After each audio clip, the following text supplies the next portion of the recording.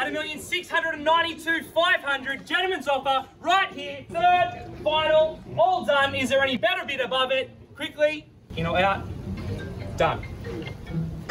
The auction of this small, blue, two-bedroom house in Sydney's inner city attracted more than 250 potential buyers. The bidding began at 1.4 million Australian dollars, We're here to sell it. jumping more than $150,000 over the reserve from the start. The reserve is the lowest price a seller is willing to let a property go at. Most of the registered bidders were knocked out at the start of the race.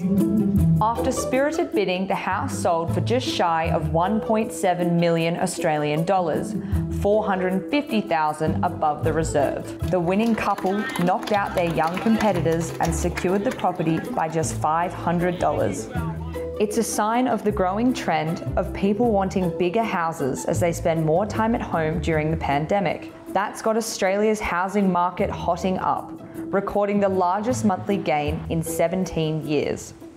Buyers are being driven by FOMO and the burning desire to buy into the rising market. However, there are 26% fewer properties on the market compared to this time last year. $1,400,000. The odds are stacked against buyers as they flock to auction after auction to secure their dream house.